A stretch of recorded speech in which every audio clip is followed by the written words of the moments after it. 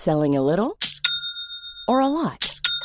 Shopify helps you do your thing however you cha-ching. Shopify is the global commerce platform that helps you sell at every stage of your business. From the launch your online shop stage to the first real-life store stage, all the way to the did we just hit a million orders stage.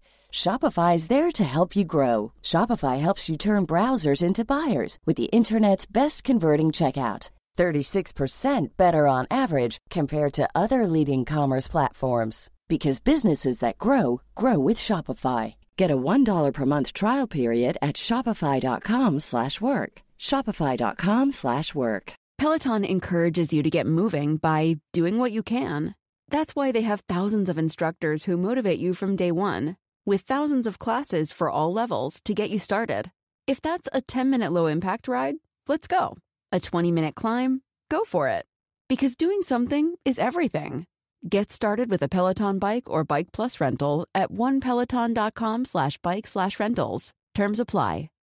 Millions of people have lost weight with personalized plans from Noom. Like Evan, who can't stand salads and still lost 50 pounds. Salads generally for most people are the easy button, right? For me, that wasn't an option. I never really was a salad guy. That's just not who I am. But Noom worked for me. Get your personalized plan today at Noom.com. Real Noom user compensated to provide their story. In 4 weeks, the typical Noom user can expect to lose 1 to 2 pounds per week. Individual results may vary. Hello there. Thank you for visiting with me today. I'm Sarah Wendell. This is Smart Podcast Trashy Books, episode number 604. My guest is Katee Robert. We are going to talk about her many book releases this year. We're going to talk about marketing through Kickstarter and direct-to-reader options like Patreon, and about the foundational books in fantasy and romance that got her started. I will have links to all of the books that we mention in the podcast show notes and on Smart Bitches, trashybooks.com/podcast under episode number 604. Hello and thank you to our Patreon community. Keep me going. You make sure the show is supported and happy and has a lovely transcript compiled by Garlic Knitter. Hello, Garlic Knitter. If you join the Patreon, you get some lovely benefits. We have a wonderful Discord community and you get bonus episodes. We would love to have you. And speaking of, I have a compliment to Katee O. Your friends think that talking to you is like walking into a warm home on a cold night with wonderful dinner waiting and the perfect music as you eat. Thank you for being such a good person. If you would like a compliment of your own or you'd like to support the show, your support would mean a great deal. Monthly pledges start at $1 a month, and you can see all of the benefits and tiers at patreon.com/smartbitches. A special hello to Sarah Jane, who is one of the newest members of our community. And now it's time for a podcast. Sounds good, right? On with my conversation with Katee Robert. Thank you for doing this. Yeah, no, I'm excited. I've been a fan of the podcast forever, so I'm always happy to show up. Oh, thank you. Your episode where we talked about Kickstarters is one of my most popular. Awesome. Yeah, it pleases me greatly to see more romance authors utilizing that platform, because I think we were a little underserved on there a couple of years ago, and we're making our corner known. Well, I think what's really smart about the way that you have approached Kickstarter with Melody is that you make it very clear that this is not just the book. All right, I'm going to call it something really corny. I think of it as physical lore. So it's not the lore of the book, and it's not swag. It is physical lore about the books and the series that connects. Like it's all very smart. Like I'm all extremely impressed over here. As time goes on, are increasingly aware that people have so much stuff. And so in order for them to want more things, you have to make it feel valuable in a way that's not just like, here's some swag. And so that's kind of the goal with each of these campaigns, is like, here's this like immersive experience we're trying to provide for you. It's very interesting. I don't know. We're doing something a little different this time, like with the one that's going to launch this year. And I'm really excited to see how people respond. Can I get a sneak preview? We only did secrets on the first one, and now I can just like tell secrets. So we're looking at just like more like, again, stationery set that's like, again, like that subtle branding that it's like, if you know, cool, but it's not, romance in your face for people who don't necessarily want that. Yep. we're kind of cutting down on some of the options for like there's still going to be a book sleeve, but it's just one design. So people don't have to be like, I can't choose. I feel like we kind of, and we've priced people out in the past. And like, I don't want to do that if at all possible so that people can get the things they want. We're looking at some really interesting options. We don't have anything finalized yet because we've done this thing where like, can you make this glass with a rose in the bottom? And our vendors are like, maybe we can do that. So hopefully, and then of course we're continuing with the vellum because it's one of my favorite things in the entire world. What do you love about it? I love character art, and the increasing popularity of character art makes me happy because like I'm such a visual person. But the vellum in particular, just being able to have that like immersive feeling of the scene, like that the words are still there, and you're like, it's one step sideways from like an illustrated romance novel that people do periodically, but I would love to be more common. And it's hidden inside, right? Like if you have that little insert, if you don't know it's there, then it's like a surprise. Exactly. And so we'll be doing the not safe for work because we found this printer on the first year, just on a random thing that we were looking for somebody who could drop ship stuff in an envelope, which a lot of places don't do. They want to drop ship like a postcard. And so this guy, Charlie Steele with Modern Postcard, I will shout him out till the end of days. He was just like, okay, cool. Like, what else you guys got? And so through this long relationship that we developed, we're like, are you okay with like not safe for work? Because we're bumping up against increasingly stringent guidelines about nudity or sensuality or sexuality. And it's frustrating from a creative standpoint. It's also worrisome from like just a societal standpoint. Yeah. It's art. Yeah. I could see but regardless. And so he's like, well, it's art. We don't censor art. And I'm like, you are my favorite person here. Here it is. And he's like, cool, great. Here, we got this thing for you. So he's kind of become my go-to for postcards as well, because a lot of, the postcard companies are not down with anything that they feel is too explicit, which again is becoming increasingly stringent, and it's a bummer. So Modern Postcard authors, hook Charlie Steele. Charlie Steele will hook you up. That's awesome. And it's funny because it's almost coming full circle. Like right now you're doing art in an envelope, but postcards have been a foundationary part of promo since forever. Yes. And I do, for my Patreon, they get art prints with, because I am a ADHD monster. And so I'm like, I need dopamine. Let's book art.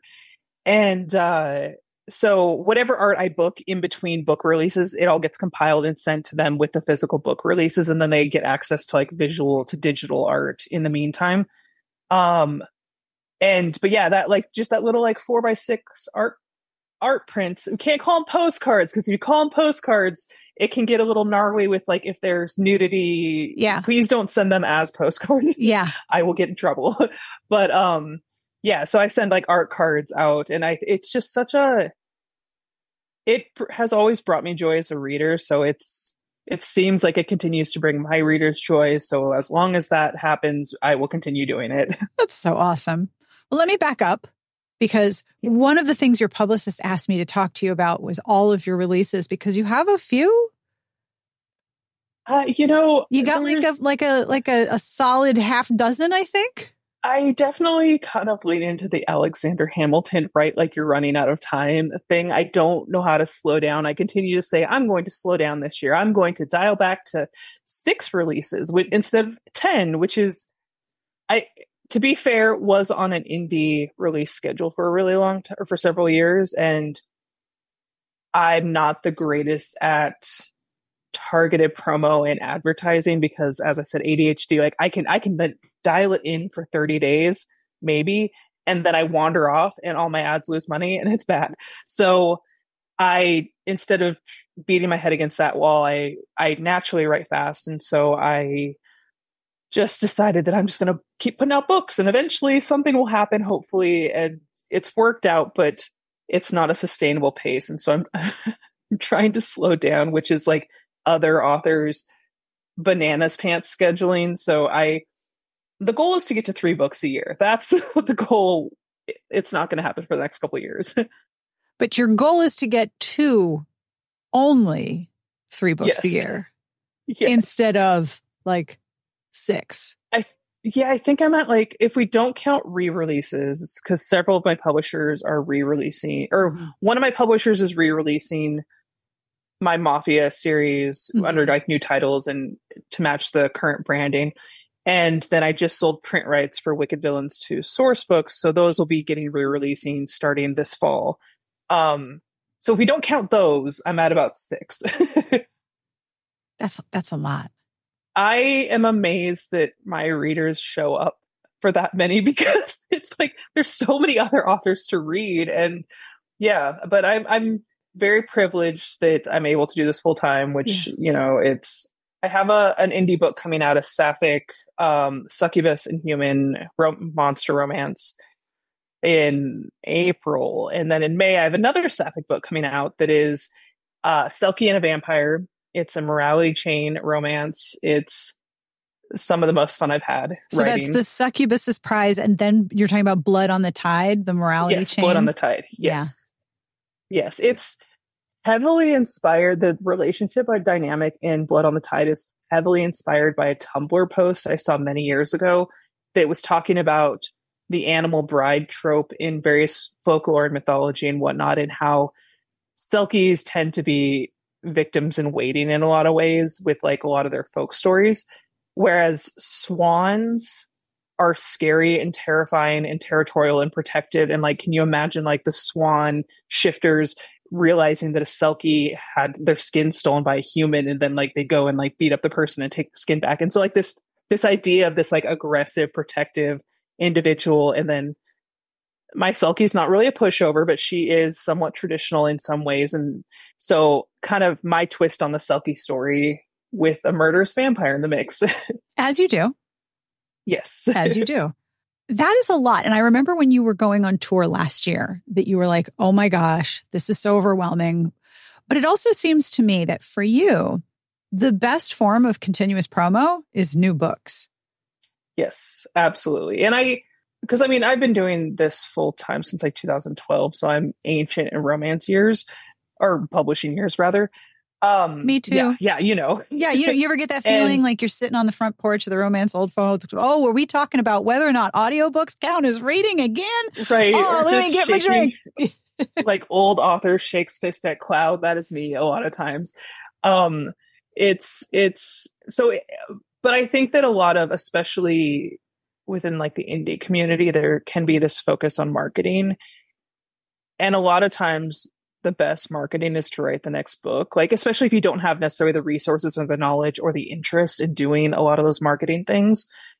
I've certainly found it to be true that with each book releasing, I find new readers. Yeah. And which never ceases to like humble me that I'm like, oh, you're still picking up these books. Thank you. And it also seems to me from the outside, as I'm not actively working as an author, I'm more of a blogger, reviewer, podcaster, person who runs her mouth. It seems to me that a lot of the marketing advice for authors right now at this particular time in February 2024 is, I will give you instructions on how to game the existing systems. Or even more accurately, it's probably, I will give you the correct advice on how to game the system that has already been gamed 3 times before you got here. And here's the base system, but that doesn't work anymore. Yes. That sounds exhausting. Yes. And I find it's also really hard to tell like who's giving valuable information and who's being essentially a coach. Like, and I use coach in a derogatory form as far as like, if this person is making their money off teaching versus making their money off selling, then is their advice legitimate? Sometimes it is, but a lot of times not so much. And it's incredibly overwhelming, and it's not every author has the same set of strengths as far as when it comes to just like how you run your career.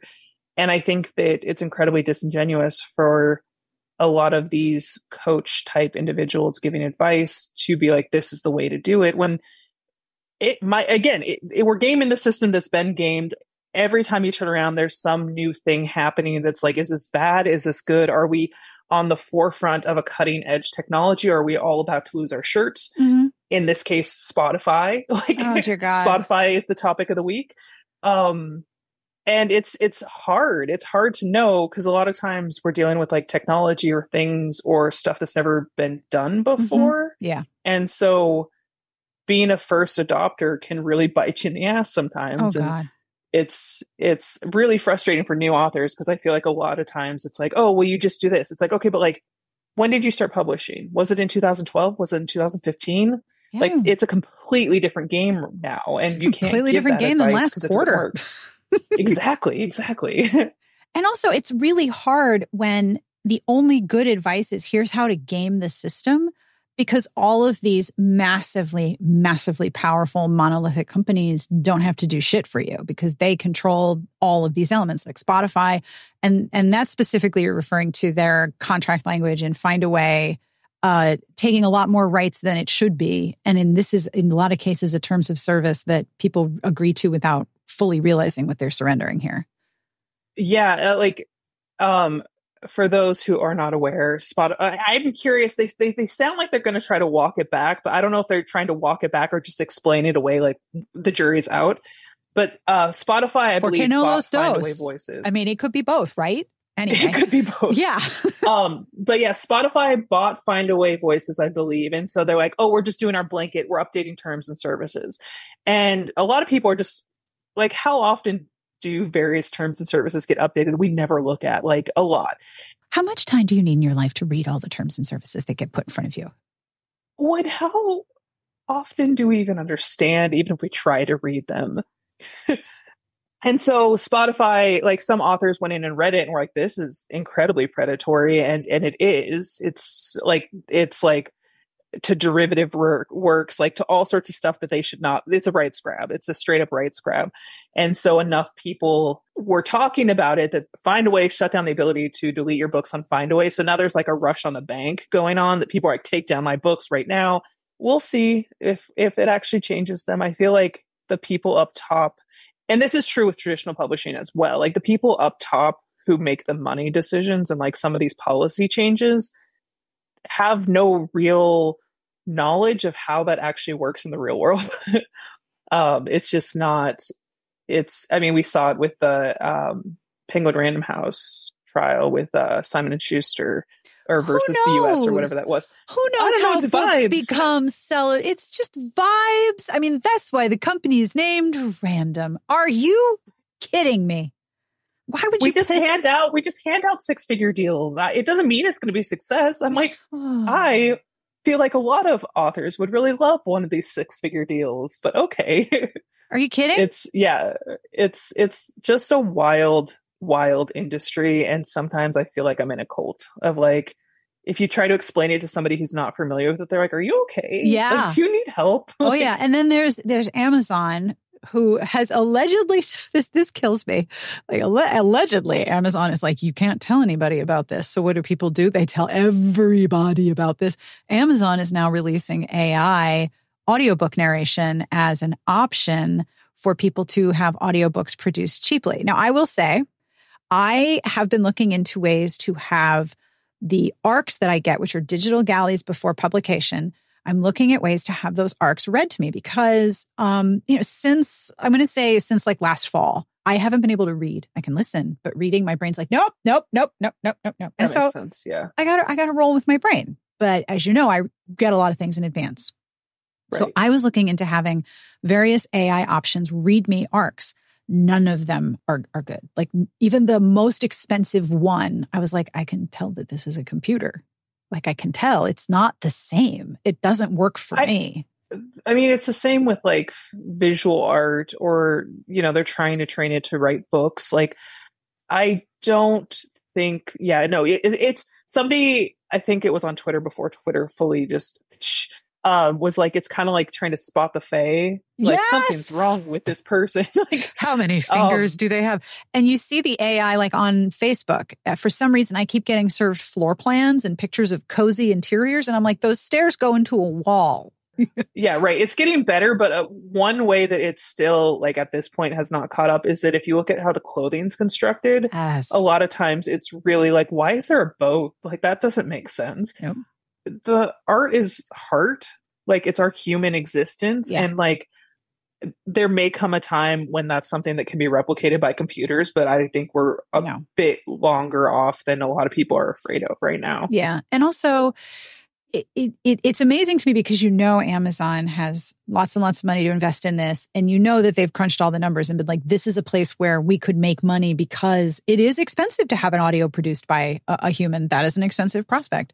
I don't remember exactly when it was, but commission on ebooks used to be 8% and they dropped it down to 4%. I want to say that might have been like 2014, 2013, somewhere in there.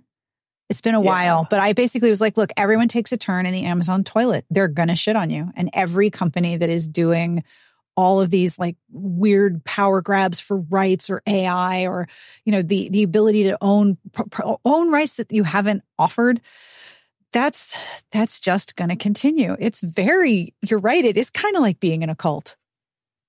Yeah. And we're late stage capitalism is what it is. It's just, we got our capitalist overlords, and it's just trying to game the system to continue on. And it's really frustrating on some level because we don't have collective bargaining power as indies. No. And whereas like my traditional books, like they can be put up, like I could probably publish, or they could probably publish with relatively risque covers, and like Amazon wouldn't blink, but like you show a little bit of thigh now on an indie cover and you get flagged as like all sorts of stuff. So it sucks that we don't have collective bargaining power, and I don't know how to fix that. And I think as a community, we're a bit too scattered because there will always be people who like don't care, who are just like, I'm gaming the system. It's fine. It's incredibly frustrating because Amazon's so fickle. Yes, it's all fickle. And then there's the people who are like, no, you're taking away my opportunity to make money by telling people how to do this thing that doesn't actually work. Yes. Which is frustrating. But one of the things that's so interesting to me about your career is how many different venues you have found to basically go direct to consumer. You have cultivated a readership that knows to look for you and engage directly with you in terms of, do you want the stuff straight from me? Here, you have a Patreon, you have all of your Kickstarters. Like, you have cornered like part of the direct to consumer market. It's partially because I was primarily small press and traditional up until about 2018, 2019. And then the market swung to rom-coms, and I tried to write a rom-com. Thank God I didn't sell, because it's not my wheelhouse. So it's like, I can't pay my bills. I have put all my eggs in this one basket, and now this basket dried up and overturned and I'm in trouble. And so it's kind of that mentality of like, all the eggs in all the baskets. Like, where can I carve out a space that's just like multiple streams of revenue?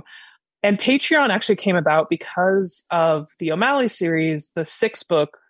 People had kept being like, we want to know what this couple's doing. We want to know, like, can you write a check-in? And I'm like, I can't do that for free. Like, I cannot, like, we give away so much free content in romance. And I don't think that's a bad thing, but I have bills to pay. And so how it originally started was like, you get to vote on a character or couple or circumstance or whatever, and I'll write you a short every month. And I did that for several years and slowly kind of built out. Like, occasionally I made missteps and had to like dial back. Now it's shifted in the last year because I am kind of burnt out on a number of things. And so I expected people to flee in droves, but I was like, look, like, I'm going to serialize my dessert projects, which is like the projects I do that are just purely for joy, or my indie projects. And people are just down with it. They're just happy to be there. They're happy to get behind the scenes looks. They're really interested in my process, which is so deeply chaotic. And then I also send them new release paperbacks as they come out. So they don't even have to like think about it. Like, if they don't want to, as long as they're an active patron on that month, they will get the book.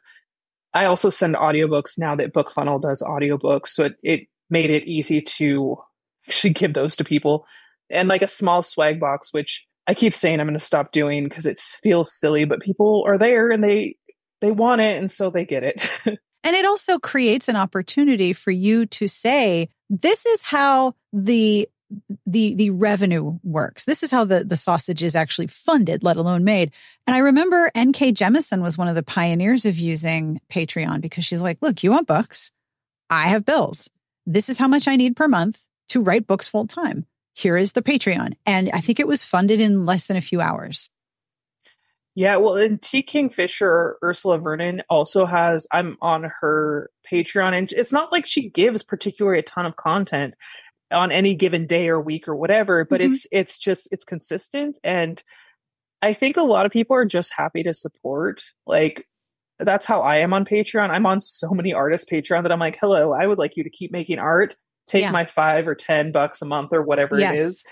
Patreon as a platform is not without its flaws, like any large platform, but it is incredibly easy, and I like easy, and it's starting to get better at being able to organize stuff, which is nice. Giving the people who are like deeply invested in like my books and like my career and whatnot a way to support has worked out really well. And Kickstarter solely came about because, again, I was on Kickstarter as a fan, and like I'm watching these sci-fi fantasy authors like do really interesting things over there. And I was like, romance should be doing that. Like and this was kind of in like 2019. So like book boxes were at their height. And it was like, not every author, can do this or is going to get picked up by one of these boxes and get special editions. Like a lot of people want special editions. Let's try it with this series that's already proven it can sell. Which then, of course, been like, what happens with new content? Like, how do we leverage that with new content? Like, what does that look like? It's very different than selling special editions of a popular series, but it's definitely been, Kickstarter's incredibly innovative, and they're actually making moves. Like they're looking at, when I launched my initial Kickstarter, the head of like outreach for publishing comments like reached out to me and was like, how do we make this more attractive for romance? Because we are underrepresenting romance, and like we want the romance community. You guys are on the cutting edge of so much stuff. We want you on Kickstarter. And since then there's been a lot more projects, and it's people are doing different things, which is really cool. And Kickstarter takes a smaller percentage than Amazon.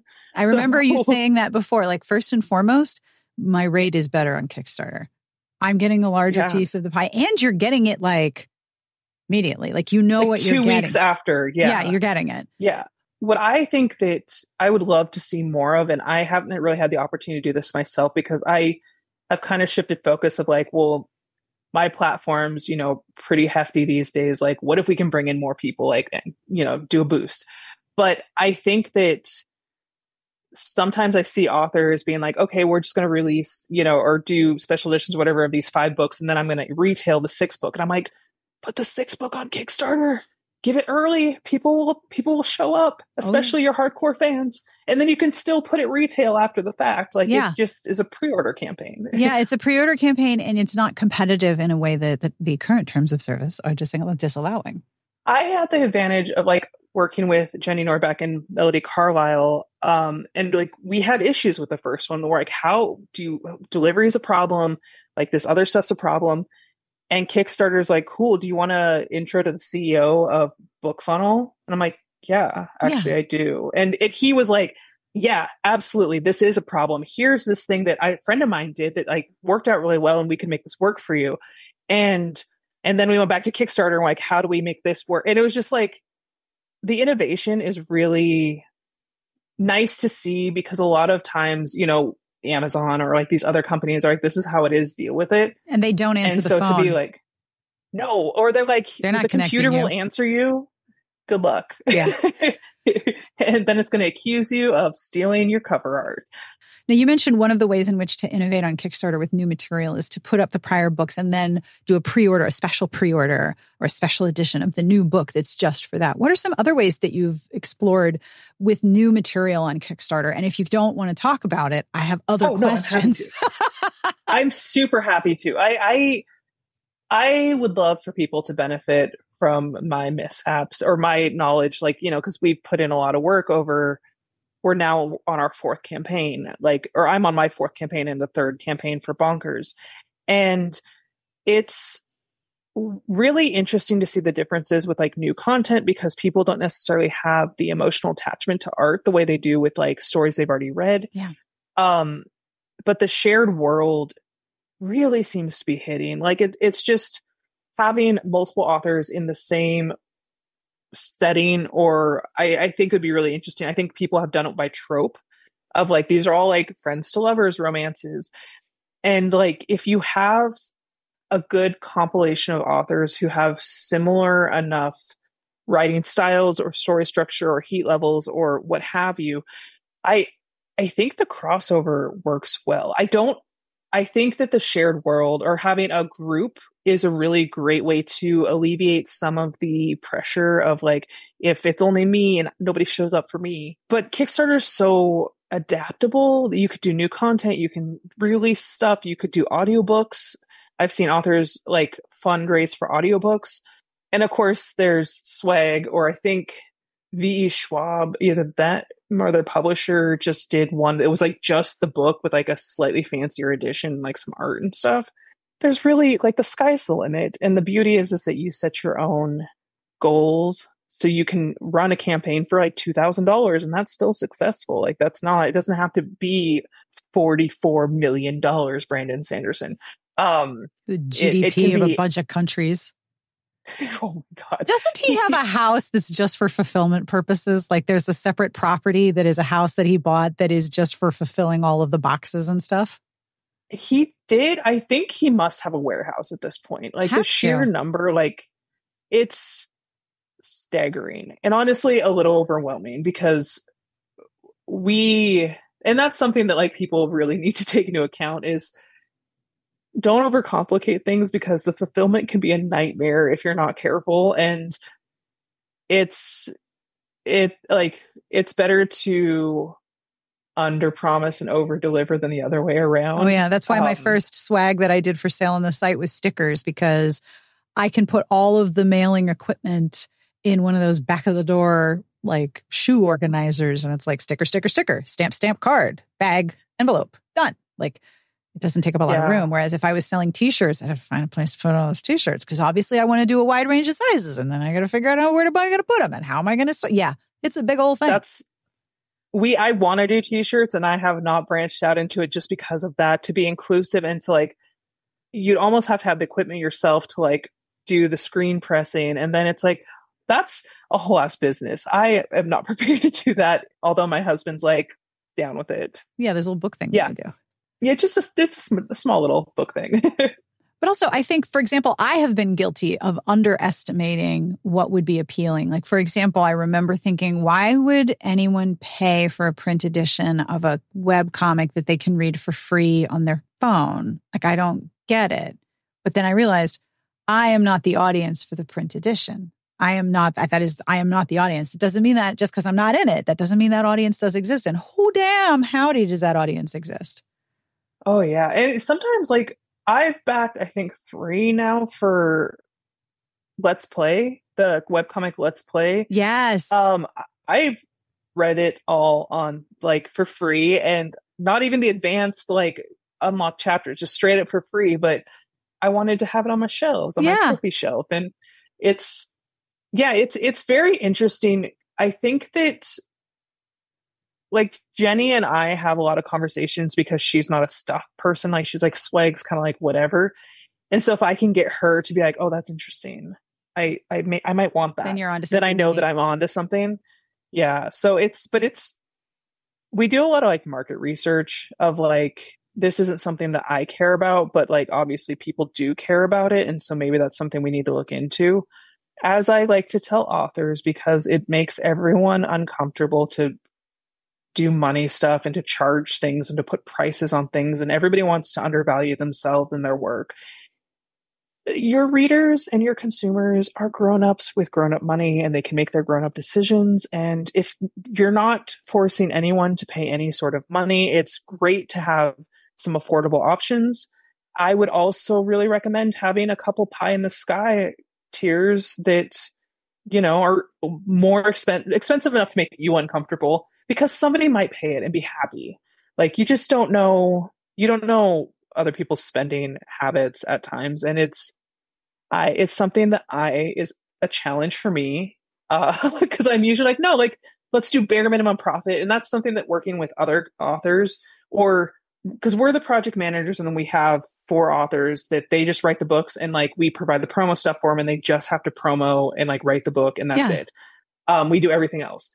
So knowing that they are getting profit from how we are setting things up helps me to be a little more reasonable with the pricing on things, to be like, no, like I do have to like provide profit for these people who have put their trust in me. Yeah, for sure. Now, I did want to ask you, changing tacks just a little bit. A lot of your books come up under the very popular term romantasy, which I will now only say without rolling the R because it makes it fun. And I don't know if you saw, I got to be in the Washington Post talking about romantasy this past week. And it was very fun to be like, this has existed for a very long time under lots and lots of different names. And now it has a new title, and portmanteaus are great. And we're really lucky that it's not Phantomance. Could have been Phantomance, but no, it's not. It could have been. Yeah. You've been writing fantasy romantasy for a long time. And obviously the genre goes back to like the 80s and the 70s and the 60s and the big heyday of fantasy. There was always romance girl cooties. I'm sorry. There was always romance cooties. Always romance cooties. We are everywhere. What are your thoughts on the new title for the familiar genre? I would really love to know your perspective because you are an established author in this field and people have lots of feelings about the romantasy title. I mean, it's one of those things that like, if it helps people find books, I don't have a problem with it. Like, I'm not precious about that stuff because like, like you said, we're around long enough. You see, urban fantasy is now contemporary fantasy. Like they all have, it's everything that's old is new again. Who wears the leather pants? This is the question. Exactly. The one thing that I'm finding interesting about that particular label is that it seems like when it was first coined, it was on everything. It was like, this is romantasy, this is romantasy, this is romantasy. And now, at least on the publisher side of things, they're starting to pull back a little bit because readers are looking for a very specific reading experience when they're promised romantasy. And it isn't necessarily fantasy romance or romantic fantasy. It's something like, I'm really curious to see how it develops because I think that at this point, reader expectation is like, it's going to have spice. It's going to be possibly one, maybe only 2 points of view, but it's going to follow the same set of characters across multiple books, which is, that's hard. Yes. So it's going to be interesting to see if that narrow definition sticks or if it broadens as time goes on. I'm deeply curious because, that's what I cut my teeth on when I found fantasy in like 13, 14 was essentially what is romantic fantasy now. And so I don't know. It's going to be really interesting. I find this stuff very fascinating because I try to guess what's going to happen. And most of the time I'm wrong, but I like seeing the rhythms of trends. And it's a weird trend, right? Because if you've been here long enough, you're like, oh, you mean like this book and this other book and this other book? Yeah. I actually had a really interesting conversation with Amanda, my assistant, because I mentioned Kresley Cole and Nalini Singh and Jennifer Armentrout and Jennifer Estep as writing series that would qualify as romantasy, especially if you're talking about the fact that it's going to follow a set of protagonists. Like the Archangel series has drifted out, but those are the same people. And Amanda disagreed that Nalini Singh is romantasy. She said, that's paranormal. And there really does seem to be a divide between some readers saying, no, this is paranormal and this is romantasy, and those are not the same thing. And it's important to make that distinction. I'm fascinated by what things will be called next. Yeah, because I've actually gotten pushback for my pirate series, which like Blood on the Tide's the second book, of being like, that's not romantasy. And I was like, it's not. Why would it not be? Why would it not be? Just because it's a different couple in each one or something. I'm not entirely, and it's one of those things that like, it's not, and we can't exactly tell you why. And I'm like, okay, like, this is interesting. This is like the opposite of porn. I know it when I'm not seeing it. Yeah. Yeah. And I mean, I definitely understand as far as Nalini Singh goes, because her books really feel like, and it might just be because they're so city-based. Like, I think that, but you could say that of a lot of the popular romantic. I don't know. It's very interesting. I don't have a definitive answer. It's like watching it be defined in real time. And when you mentioned like what readers are looking for when they're looking for romantasy is a very specific thing. It's also, I think it tends to edge a little towards dark versus cozy, more angst than warm and fuzzy. And that's why you have the cozy fantasy romances being marketed very separately, cozy romance versus romantasy, because romantasy seems to have an element of angst and drama and big feels, large feels, well, and big like feels. the morally gray hero and Yeah. the heroine feels a specific way. I do think, I do think it's going to blow open, Yeah. like in the next couple of years as far as definitions go. But right now, people are like, they almost want, I think it's because like Sarah J. Maas and Jennifer Armentrout's Blood and Ash series and some of the other stuff that's kind of gotten popular in the wake of that all feel very similar in certain components. Yeah. And so that's like, people are like, this is what it is. Will it stay that way? I don't know. I don't know either. It's fun to see something. It's like watching a new island be formed. Like, whoa, what books are we going to put on this island? Because I don't get a lot of pitches now for paranormal romance or even urban fantasy romance. Those aren't terms that I get pitched to me now. No, I see contemporary fantasy. Yep. Cozy fantasy, which I'm like, witch fantasy. Yes. Yep.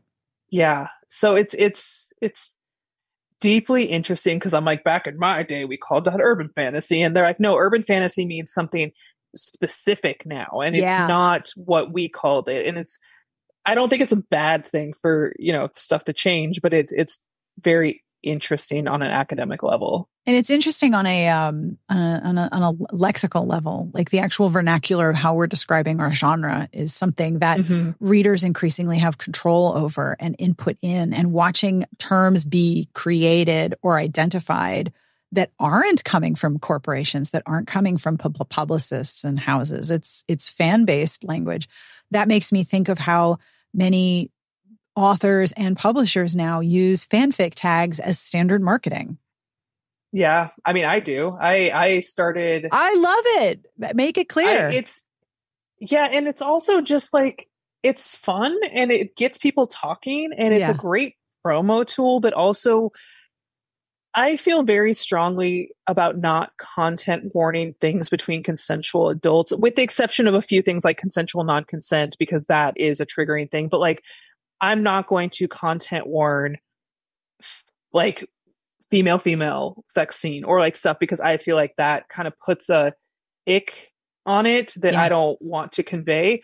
So I find the tags really helpful to like signal flare certain things that I don't want to consider content warning, but that I do want people aware of, whether it's so as a marketing tactic of them being like, yes, I want that, a shopping list, or just people being like, oh, I'm not certain about like whatever. And so I think, I mean, if people look at it, not everybody looks at it, but it's a very useful tool. And I think that it's popular and useful in fanfic for a reason. Oh, for sure.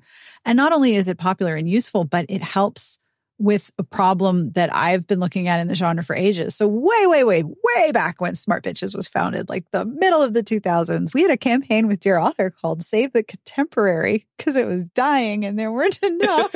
So it's fine now. It's doing really well. But one of the problems was when we were talking about contemporary romance, we were talking about a very specific kind of contemporary romance, which probably now would be called rom-com. But back then and still now, I could say contemporary romance and be talking about like Debbie Maycomer or Robin Carr. And you could be talking about like the darkest, most angstiest, marginally dubcon mafia. Let's make it a mafia biker gang romance that you're talking about, right? And I'm talking about like bakeries next door to the church. And those are both contemporary romances, but they're not the same thing. The interesting thing, like as far as like dark romance as a sub genre, I think that some dark romance should really be labeled as like erotic horror. Oh, that's a good point. I can totally see your reasoning for saying that.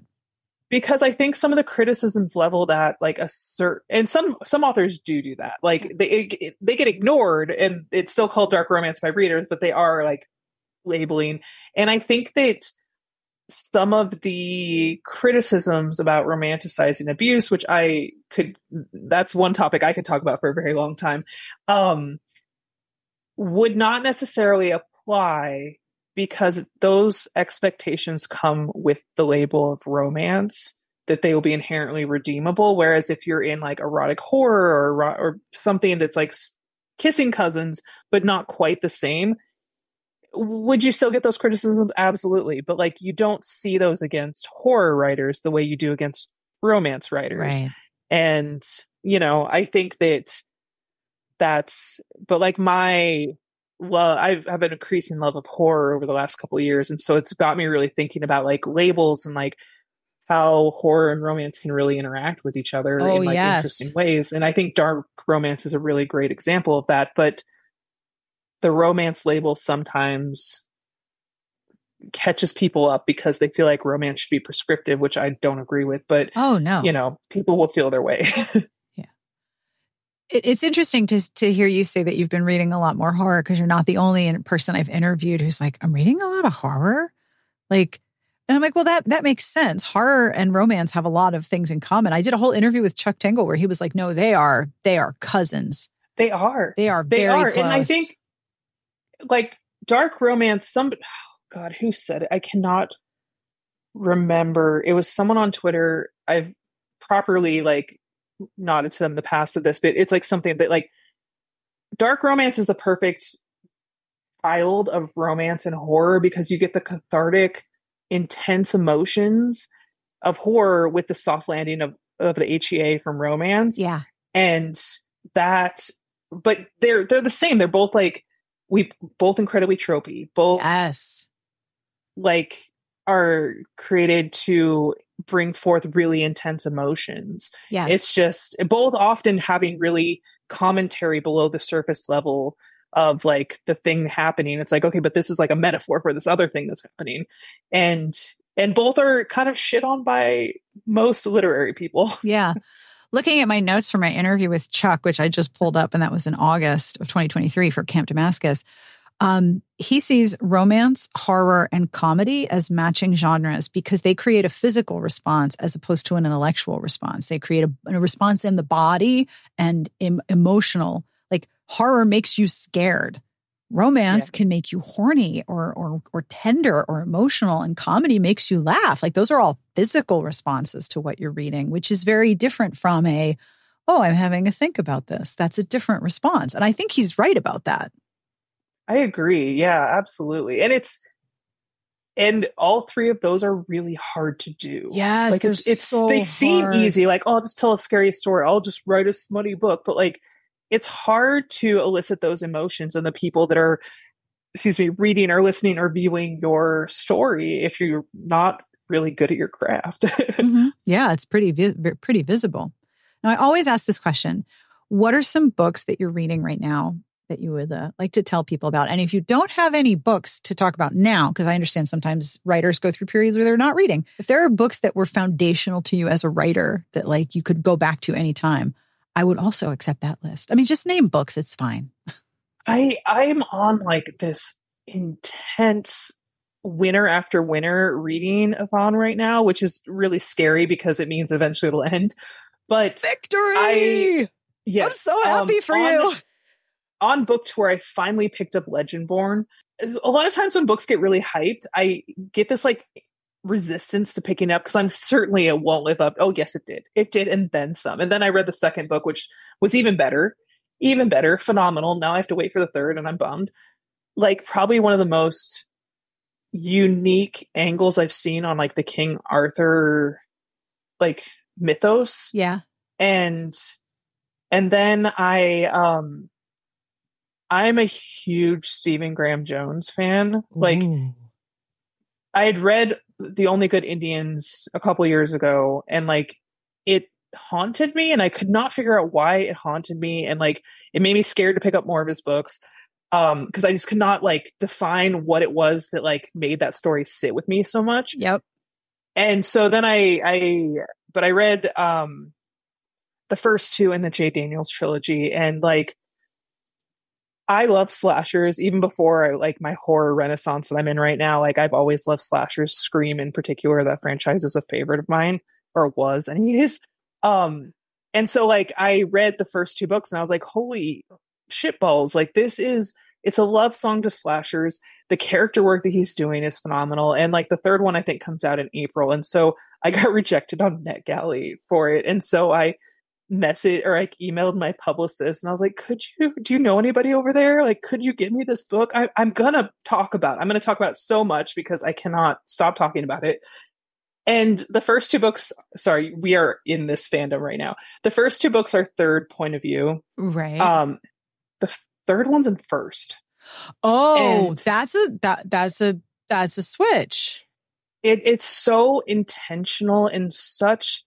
I had to keep stopping it because I kept crying because like the character work that he does with Jade, who's starts the series as a child who has been like, you know, harmed in such grievous ways, and like whose community has kind of failed her, into her stepping into this adult role of one of the people that she really valued as a teenager, as a 17-year-old, to becoming like the mother that she didn't have because her mother failed her, but like that strength of what that looks like, and that like maybe Final Girl isn't like a single thing. Maybe there's a Final Girl in a lot of us. And like it was so beautiful, and like just ruined me. It ruined me in the best way possible. It ended really hopeful. So if anybody's worried about that, it ends really hopeful. No spoilers. And then I couldn't read because how do I go from there? And my friend Nisha Sharma was like, Katee, you need to read this book. You Make a Fool of Death with Your Beauty.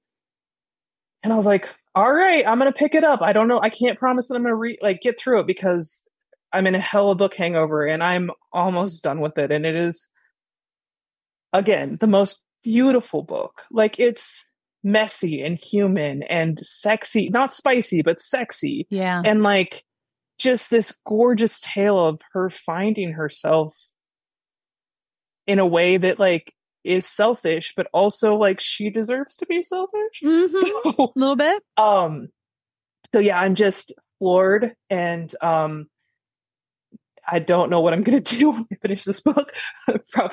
probably go watch a show or something. I don't know. But as far as like foundational texts that like left their imprints on my soul, Cushiel's Legacy series by Jacqueline Carey, which is, I would argue, romantasy. Like I completely agree. In the original draft of my WAPO article, I talked about how Cushiel's Dart got Cassiel's Servant last year, that it has a new updated alternate point of view story. Like that's very much romantasy, especially the erotica part. Oh my gosh. And it's like, and it's queer in a way that's just so matter of fact that like you didn't really find very often at the time when that was originally published. But I read it like too early to fully understand every element of what I was reading, and was just like, this is the greatest thing I've ever gotten my hands on. Anne Bishop's Black Jewels trilogy and the various short stories that go with it is, I'm like on this perpetual quest to find books that have that balance of like really dark content, but also whimsy. Like C.L. Wilson's Terrence Soul series is very similar tonally, but you don't see that combination all that often. No, that was very unique. Yeah. And just like, I reread that series probably once a year, like around Christmas time. And again, it got a new cover to go with the romantasy label. And it went from a very art style clinch cover to, I think I described it in the article as either something in bas relief or something on fire or encased in ice, or in this case, all three. Yes. Sometimes it's a dagger. Just a knife, just stabbing it. Yeah. Yeah. And then the like third part of the trifecta is Ilona Andrews' Kate Daniels series. Oh goodness. Because, which again, I reread these series all the time, like at least probably once a year, but like in a time when urban fantasy at the time, what that was called, they really did something unique with that series that like at least those series I was reading, which is not exhaustive of the list, but the ones I was reading that were really popular at the time, it's like each book got darker and darker, and she's more isolated, and it's bad. She's 10 degrees below hell at this point. And the Kate Daniels series, the stakes were raised because she had more people around her she cared about, and more people that she could. So she built a community, and that's what raised the stakes, which was very unique at that time. Yeah. And it's like they're one of the authors, or set of authors. They're the authors. Like it's like I don't care what you write, I will purchase it. Like I'm not going to write you to ask when the next few books coming out. I will be patient, but just know that I'm waiting. Yeah. I love the I love books that like play with the concept of home, that creating a home that is a sanctuary is a very important skill and it's underappreciated. Also, most commonly expected of women. I love the Innkeeper series because it's like, not only do we have to make a place that is a home, it's like an inn, like people are going to sleep here, but it has to be neutral and everyone has to be safe. And that's hard. Neutral territory. And it's the Innkeeper series. They do a really good job of like setting as character. Yeah. Which is something that I'm relatively recently getting into. Like obviously Gothic novels do that really well. And Ryan Lascella's The Honeys did setting as character like just phenomenally. It's like summer camp kind of like rich people summer camp, but it's like I'm like I can feel the sticky air on my skin, like hear the buzz of the bee. Like it's just excellent. All right, where can people find you if you wish to be found? If you wish to be not found, you do not have to be found. I am in an increasingly tumultuous relationship with social media. You don't say. Yeah. I'm currently right now at this moment on Instagram, Threads, and TikTok. But should I ever disappear from there, I have a newsletter that goes out approximately weekly, and it's mostly just like irreverent, silly stuff, what I'm reading, various announcements that I'm required to make, what's going on in my life.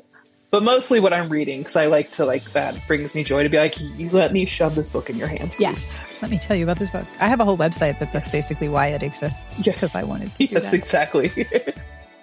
And that brings us to the end of this week's episode. Thank you, as always, to Katee Robert for connecting with me, as busy as she is. As I mentioned, I will have links to all of the books that we talked about, and I will have links to her website, and I will have links to the other Patreons she mentioned as well. I end each episode with a terrible joke, and this week would be no exception. I would never leave you hanging. This joke is from Laura B., and I love it so much. Why was Cinderella so bad at soccer? Give up? Why was Cinderella so bad at soccer? She kept running away from the ball. I can hear you groaning. Like sometimes I grab a joke from the Discord or I find one online and I'm like, oh, it's so bad. Thank you, Laura B. On behalf of everyone here, we wish you the very best of reading. Have a wonderful weekend. We will see you back here next week. Smart Podcast Trashy Books is part of the Frolic Podcast Network. You can find more outstanding podcasts to subscribe to at frolic.media/podcasts.